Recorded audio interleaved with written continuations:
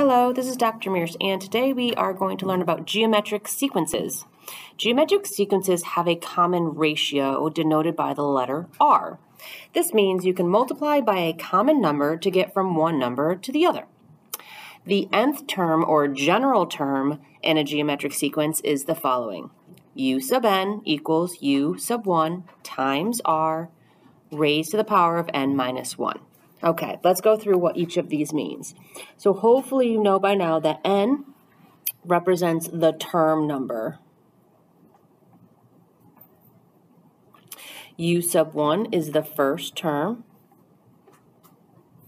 R is going to be our common ratio. And U sub n is going to be the term that we're talking about. In the term in the pattern or in the sequence. Okay, let's look to see how to use this. Number 1, in examples. For each of these geometric sequences, write down 1, the first term, u sub 1, 2, the common ratio, r, and find the 10th term, u sub 10. So let's look. Part A, we have 2, 6, 18, and 54 as part of our geometric sequence. That means there's going to be a common number, our ratio, that we're going to be multiplying to get from 2 to 6, to get from 6 to 18, to get from 18 to 54.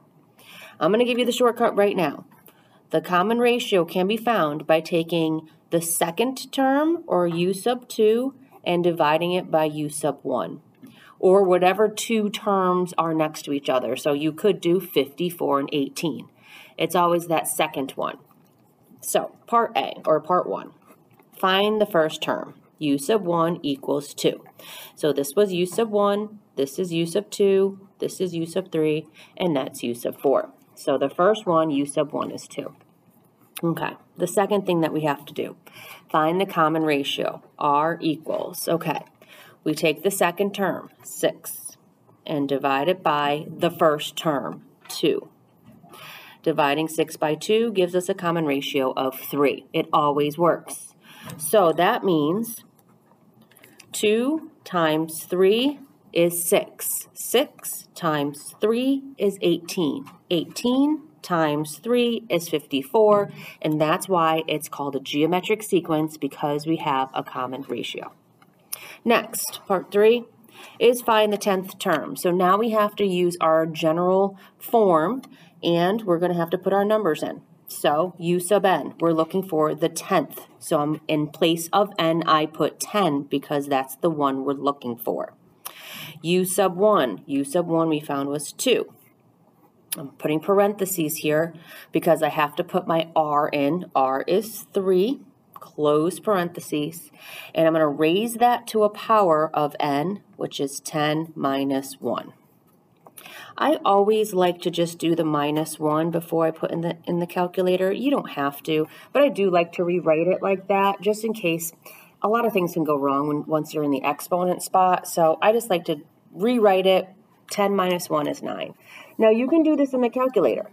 What we're going to do is clear that out. We're going to press 2, parentheses, 3, close parentheses. This button above the multiplication symbol, this is your exponent button. Look, it puts you in the exponent spot. And we're going to put in, I'm going to make it 10 minus 1.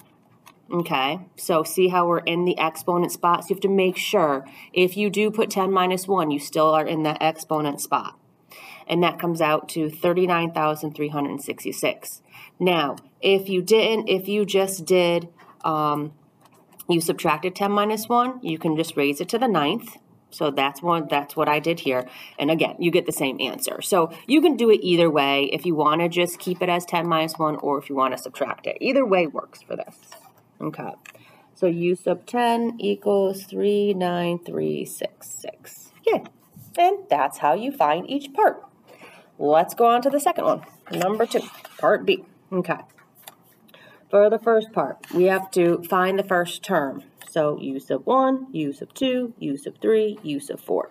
So u sub 1 equals negative 3. Be careful, that is a negative there. Okay, part 2. Find the common ratio. So we always take the second one, 6, divided by the first one, -3. Our common ratio is -2. And this makes sense because look what happens. We flip back and forth. What do I mean by that? We go -3, +6, -12, +24. The next one's going to be negative. Then it's going to be positive. So it switches back and forth from positive to negative. And if you notice that, that means the ratio is going to come out to be a negative number. All right, part 3, we have to use our term up here, u sub, what do they want us to find? 10 again, so put 10 in for n. Our u sub 1 is -3. Parentheses, we put the -2. Now this is where the parentheses are very important because you have that negative number. So be careful. I like to just get used to using parentheses all the time for this because when you have that negative number, it's going to matter that it's going to be raised to the 10 minus 1. Now, if you want to put that in your calculator as is, you can, or if you like to subtract it so it's a little bit neater, you can as well. Either way works. So let's put that one in our calculator, -3. And remember, please, that negative button is down here next to the enter. So just be careful. Don't go pressing minuses or you're not going to get the right answer. Times -2. Please note it's inside those parentheses. Raised to, let's do the 10 minus 1. For those of you that like to do that, that's fine. And we're going to get 1536. So the 10th term, if we kept going here, would be 1536. And here it would be 39,366. Okay, let's keep going. All right, part C. For the first one, we need u sub 1 equal. So this is u sub 1, u sub 2, u sub 3, u sub 4. So the first term is 16. Okay. Part 2, we have to find the common ratio. So we take the second one, 8, and we divide it by the first one, 16. Look what happens. This is going to come out to be a fraction. You need to reduce this fraction. So this is going to be 1/2. What I did to reduce it is that I saw that 8 can be divided by 8, 1, and 16 can be divided by 8, 2. If you don't know, you can always go in your calculator and divide this out, 8 divided by 16, it gives you 0.5. And then remember to turn anything into a decimal. Remember we can press the magic buttons, math, enter, enter. And this will change it, math, enter, enter, into that reduced fraction of 1/2. Okay? Do not write. Please do not write 2. It's not, because we have to multiply each of these by 1/2. 1/2 times 16 is 8. 8 times 1/2 is 4. 4 times 1/2 is 2. So please be careful of that. All right, part 3. Oops, I didn't write a little 3 there. Part 3, we have to find the 10th one. So u sub 10 equals first term, 16. Times our common ratio, 1/2. Again, this is where your parentheses are going to come in handy because what we're going to be is dividing 1 divided by 2. So you have to keep this in parentheses because we need to raise it to the 10 minus 1. So u sub 10 equals, I like to put that to the 9. Okay. So let's see. So clear that out. 16 times 1. Now, how do you get that fraction bar? It's just the division symbol. Be careful. You need it in the parentheses. Closing your parentheses, raising it. I'm going to do 10 minus 1. You could do the 9th if you want. 0.01325. 03125.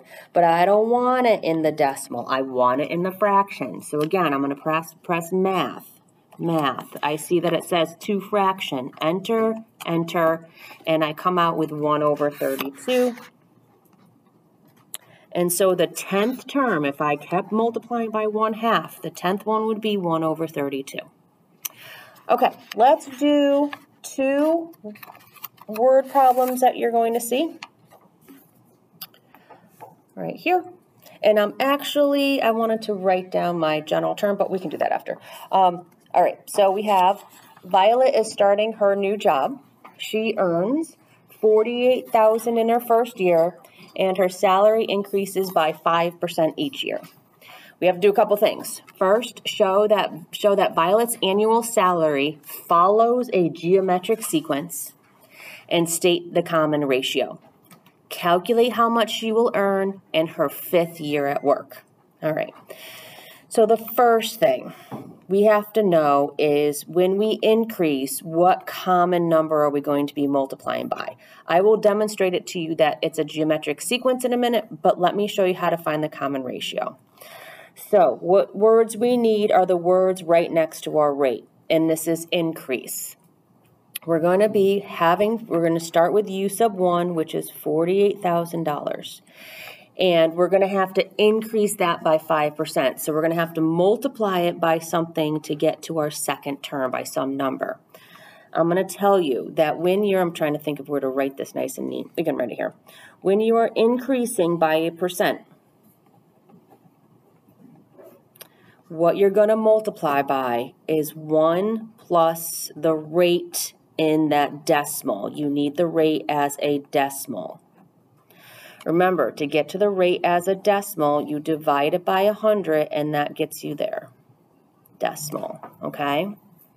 So for us, we have 5%. So 5% divided by 100 is 0.05. So that's our rate as a decimal. And so this is going to equal 1 plus 0.05. And so that equals 1.05. And so that is going to be our R. That's what we're going to have to multiply to get from one to the other.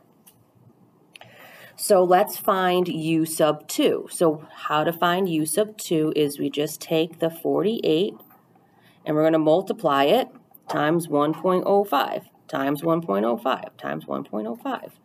So U sub 2 equals, so remember, this is the long way, just like arithmetic sequences, which I do have videos on. This is the long way to do it. I'm not using any formula. This is just dialing back the old school. Okay, so I just multiplied 48,000 times 1.05, and I get 504,050. And so that is our second term, 50400. Okay, to get U sub 3, I'm going to have to take what I just did, this 50400, multiply that one. So U sub 3, again, this is the old way of doing it. This is the long way of doing it. I'm not using any formula, I'm just multiplying it by its rate. And so, whoops, sorry everybody, I'm making you erase there. I was talking 50400. So this has to be the one that we just found. You're using the one that we just found. Okay, I just brought it down, everybody. Multiply that. I can just push, if you just push the multiplication, you see how it says answer there? That's a little blurry, it's because it's a calculator. If you just press answer, it brings that down for you, which is kind of handy if you want to use it. I get 52920. 52920. Okay. I could keep going on to U sub 4, but I'm not going to. So here's the thing. I have a common rate, okay, that ratio. I found that common ratio. There it is. Check that off. Okay. To show that it's a geometric sequence, well, let's divide. Let's just take the numbers and prove that this is R. So what we do is we're just going to take, so let's prove this R. R equals, we're going to take U sub 2, 50400, and divide it by 4800. Let's see what we come out with. Clear. 50400 divided by 48123. Enter. There you go. 1.05. R equals 1.05. Let's do it one more time. But now let's do it. Let me prove to you that if you take these two numbers, so you have to take the third one, 52920, divide it by 50400. Okay. I should get 1.05. Let's see. 52920 divided by... There it is. I got it again. It checks out. So this is proving, showing that this is also going to equal our rate. That is how you show. You demonstrate, you divide out, and you show me that you are coming out with that same number, the same number that you have to multiply to get from one term to the next. Okay, so we got that. Check. What do you have to find last? Calculate how much she will earn in her 5th year. So now we have to go to our general form. Okay, U sub, now N is 5, 5th year. Remember, 5th, 1st, 2nd, 3rd, 5th year. So N is 5 equals U sub 1 is 48000 times our common ratio, 1.05, raised to the 5 minus 1. You can put all that in the calculator. I'm not even going to subtract it. I'm just going to put it all in the calculator. So let's clear that out. 48123 times 1.05. Notice my parentheses. Raised to the 5 minus 1. And making sure that's all in the exponent spot. Enter. Okay, so in the 5th year, 58344.3, but this is in dollars, so I need some change, so that's really 30. So that's really 30 cents. So year 5, she will earn $58,344.30. Okay, now we did increase for this example. So our last example, we are going to be decreasing. So let's see what Mr. Farmer decides to do. Mr. Farmer buys machinery for US dollars, 25,000. Wow, it's a lot of machinery. The machinery depreciates at a rate of 8% per annum, meaning per year. Find the value of the machinery after 5 years. So now we're depreciating, which means we're decreasing or depreciates. So by a percent. So what we have to do for this, if we decrease, we're going to have to do 1 minus the rate in a decimal. That's how you're going to find your R. Okay, so R here is going to be 1 minus, we have 8. 8 divided by 100 is 0.08. 0.08. So our R that we're going to be using is going to be 1 minus 0.8, which is 0.92. 0.92. 0.92. Okay. Now, farmer buys it for 25. So that's our starting. We started at $25,000. Sorry, started. I'm setting everything up because we're going to have to use our general form to find what's our N, everybody? That's right, 5 years. All right, so this is a little bit simpler than this. We just did a lot of work. I wanted to do a lot of concepts with you here, and this is more of a straightforward, let's find our first term, our rate, and then they gave us your N. All right, so U sub 5 equals 25,000 times 0.92. So don't use this. If it says decrease or that's what you have to do this step, everybody. Okay. And then raise to the 5 minus 1. Okay. Let's go over here. Let's substitute everything in. 2, 5, 1. Raise to the 5 minus 1. You could put 4. Like I like to reduce it, but that's fine. So 17909.82. So after 5 years,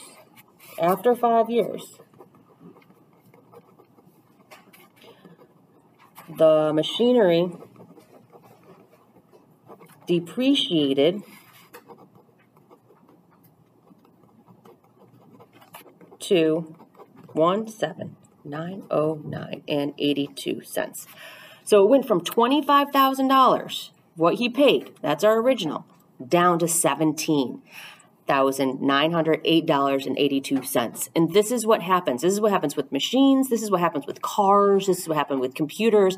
After you buy it, after you walk out of the store or walk out of the lot, the value goes down. So now you know how to calculate what that value is after so many years. This has been Dr. Mears, and I hope this helped with geometric sequences.